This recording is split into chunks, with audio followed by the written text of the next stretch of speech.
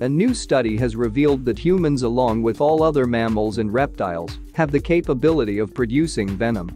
The study, published in the journal Proceedings of the National Academy of Sciences, said humans apparently have a toolkit to produce venom. According to a report in Live Science, humans already produce a key protein used in many venom systems.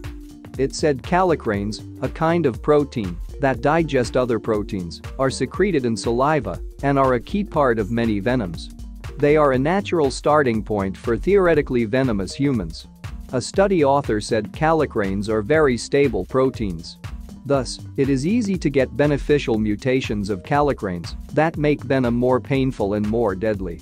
One effect of kallikreins is a precipitous drop in blood pressure, the report quoted him as saying. Venom mostly evolves either as a method of defense or as a way of subduing prey, a researcher said. The evolution also depends on how the animal lives. Brian Fry, a biochemist and venom expert at the University of Queensland in Australia, who was not involved in the research, told Live Science there were some desert snakes that had different venom, despite being the same species, because of the region they live in. Vampire bats have toxic saliva that prevents blood clots. They use chemical weapon to feed from wounds more effectively.